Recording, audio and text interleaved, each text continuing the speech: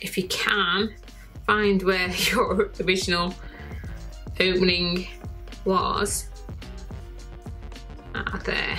There it is. By the way, I'm Colleen G Lea.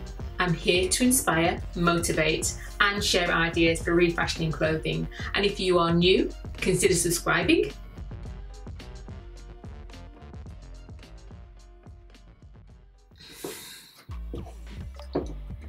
So this is what I'm going to be using for this detachable cuffs. Now this is from a project that I did a short while ago. I'll put it here.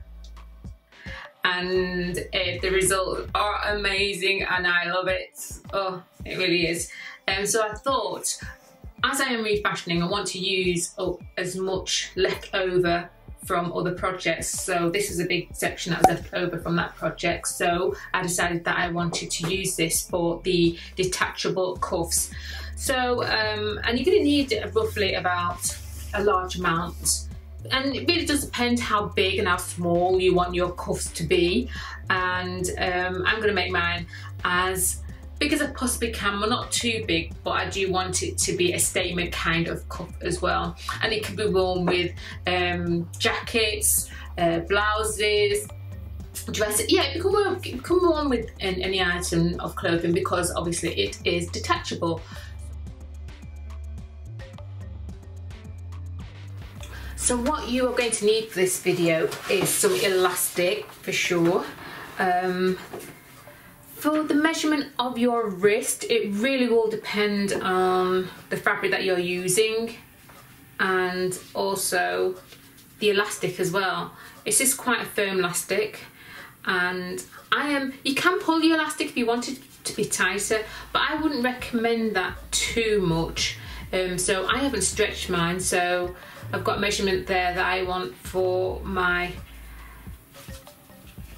cuff, and I'm just going to go a little bit beyond that and then cut it in half. So that is what I'm doing now. Get my scissors, cut and cut the other side. So let me just show you what I've done so you can see. And it just laps over about an inch, I suppose, 2.5 centimetres. And if you wanted to pull your elastic and wanted it even tighter, you could do. It really will depend, but I would test it first to see how comfortable it is. So I haven't actually stretched this at all because there's going to be a lot of gathering there as well. So do bear that in mind. So I've got those ready, and however long you want your cuff to be, from there to there, or do you want it to be small or as wide, really is going to be dependent on you. Now I want to use the design that's in here as much as that as possible, so I'm going to go quite big actually, just because I can, and then I'm going to use the border of this to make the straps in order to create the bows. So if you've got a similar sort of fabric, then it'll be quite interesting to use the border for the actual bows, for the tying of the bows. And yeah, let's get started. So here it is, the border to this part of the fabric dress that it was once. And I am going to be cutting out this section on both sides, so I'll have two, so that will create the bows for the cuffs. And then I'm going to use all of this here, this section here, all this pattern here for the actual cuff, and then there'll just be a little bit that's left over, which is going to be that which isn't that much, and I might use the rest, the top of this section, if I don't have enough for the border that I want to achieve, the look that I'm looking for.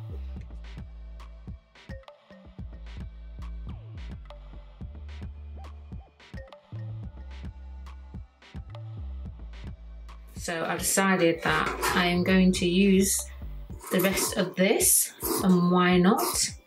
So there's minimum waste.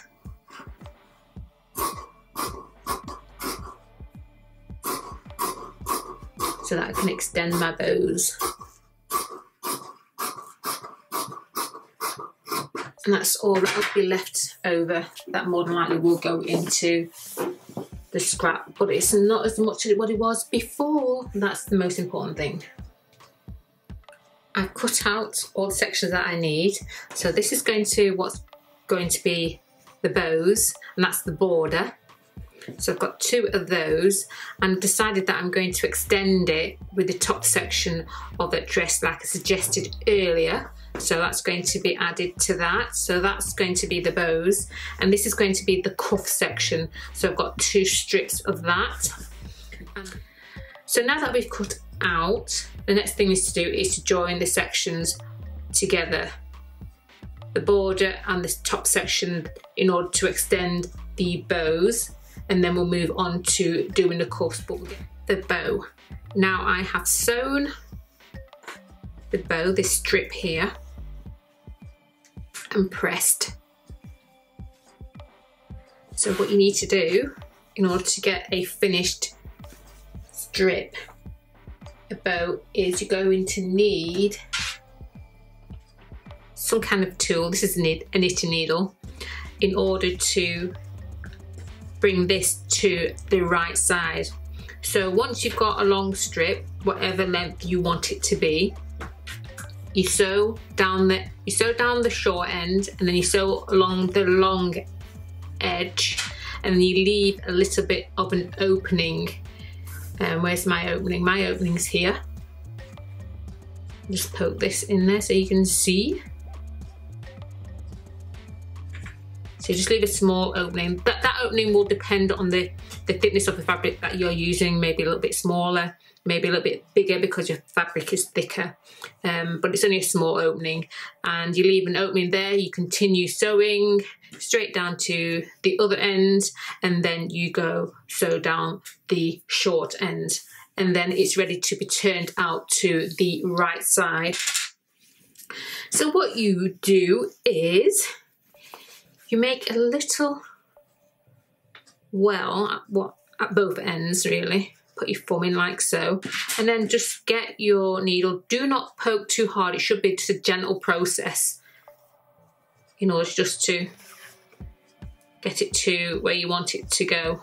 Just like this. Just kind of root it up. It should be just gentle. Don't be, because you don't want to poke a hole in there at all until you find your opening. There's my opening. See?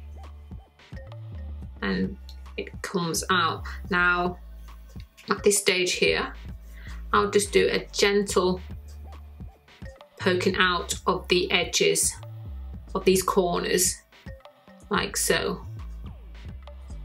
Just a gentle. You don't want the, don't stab away it. Just gently do it on both ends, and then remove the needle and just gently pull.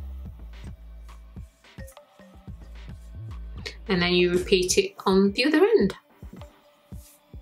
Okay, the other one is now pulled through. I just need it to be pressed so it looks like this. As you can see, it does really need a good press.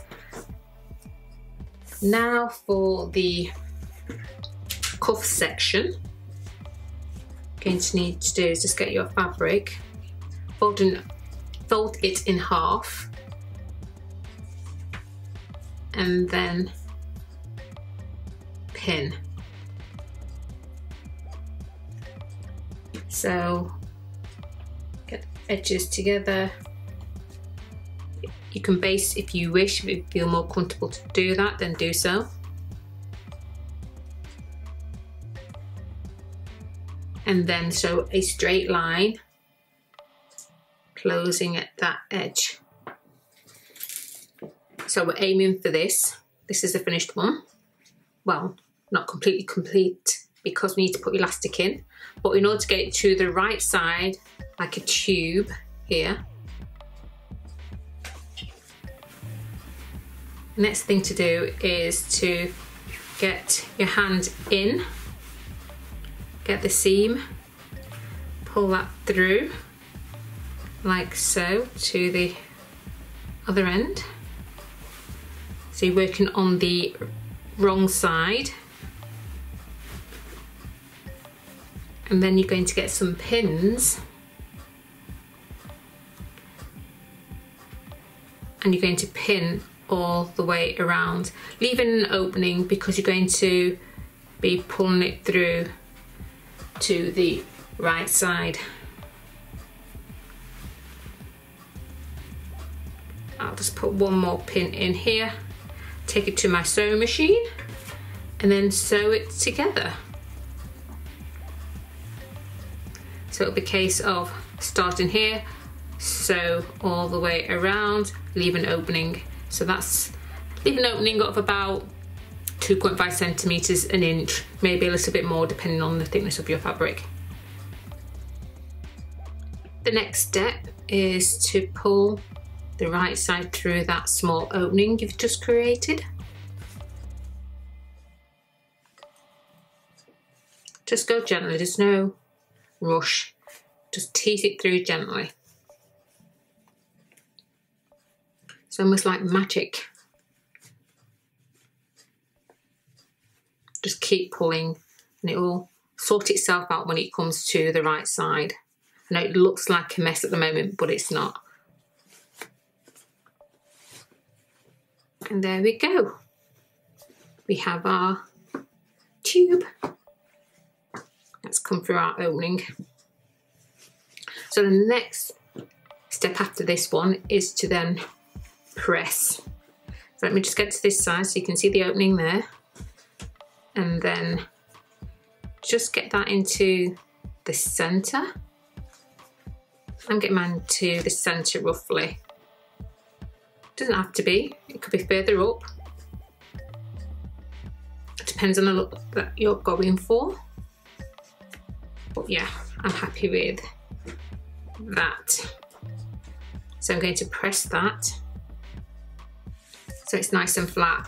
Now, we're coming to the final stage now where you need to think about your elastic, because your elastic is going to be threaded through. So what I'm going to do is create a casing for the elastic to funnel through, so it channels through. So it comes like that. So let's do that now. So you're going to decide on the width that you're going to have for your elastic. So mine's going to be here, so I'm just going to put a pin here and a pin here.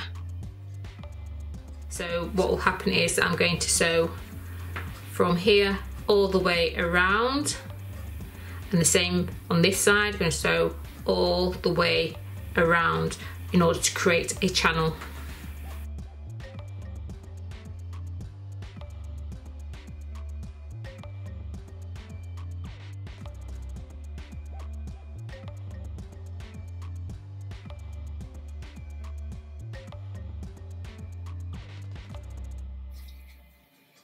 I have created channels, you can just about see them. There, that runs all the way around. There's the opening. You're going to need a safety pin. You're going to need two actually. One in which to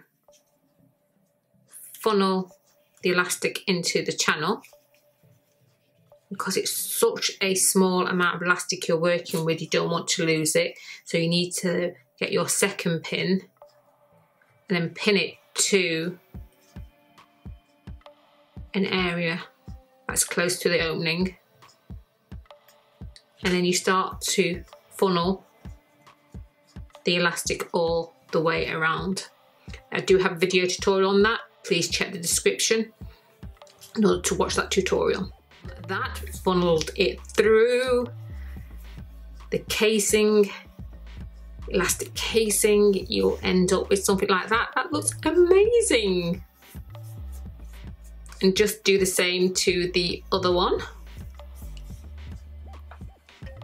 So all I need to do now, if you can, find where your original opening was.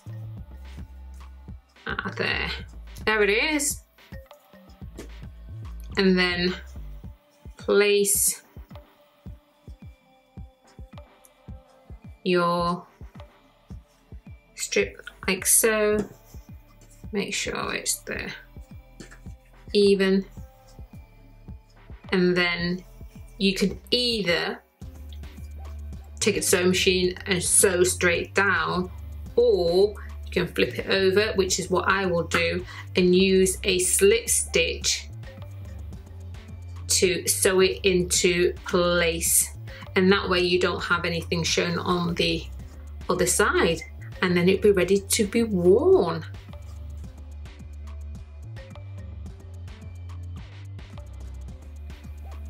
So there we have it, our detachable cuff. And there's the bow. And this is the cuff section, which is all frill. And it is so gorgeous. So to get to that stage, it looks like this. And the straps here, like I mentioned earlier, you could have either have taken it to a sewing machine and have done a straight stitch down, and then you'd have a line of stitching. I didn't want that, as you can see there is none, so I did a hand sewing stitch, which is a slip stitch, in order to sew that in place, and I'm happy with the result. And it's just a case of then just tying it, and then you have another bow to complement the other, like so.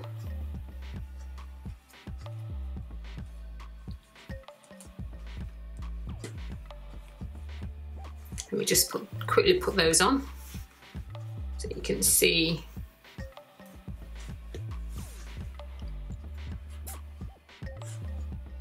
Yes, that's gorgeous. Well, I hope you enjoyed that video tutorial. The most challenging part would be the elastic, I would say, because you're working with a small amount of elastic, but don't forget about the second pin. It will help tremendously. I do have video tutorials in order to help you with sewing techniques in the description, so please click on those. What else do I need to remember? Remember to sew and press as you go in order to get nice flat areas in which to work on. And yeah, that's it. And that's all I need to advise you. Whatever amount you're working with, do consider the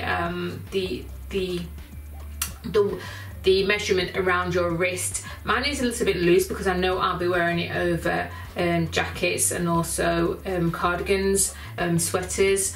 So do bear that in mind. And with the bow itself, that may help a little bit. So, you know, there's a little bit of thought process you need in order to make sure that you're going to get the right fit for whatever garment you're wearing with, or you may just be wearing it without garments, so your arms may not have anything there, so you may just put it onto your wrist as is. So yeah, so if you enjoyed that, if you enjoyed the video tutorial, please give it a thumbs up, and please do share with your friends and on your social media, and I will see you next time.